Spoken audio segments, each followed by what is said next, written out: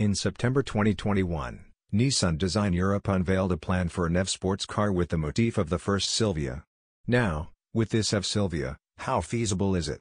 At the moment, only a design proposal has been presented, but it seems that it will be a suitable car to appeal to Nissan's new EV era.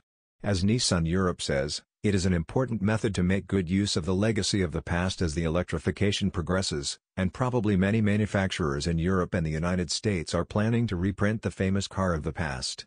Utilizing the company's past assets is a strategy that cannot be imitated by emerging manufacturers that will become strong rivals in the future. Nissan, a pioneer of commercial EVs, already has an EV unit suitable for sports cars. For example, if you use the power unit of the Leaf Nismo RC announced in 2018, you can develop a beautiful, fast and fun EV Silvia, and the Ford WD System E4 Orse that will be introduced for the first time is also an effective item. There is a great possibility that EV Silvia will appear from 2025 to 2026.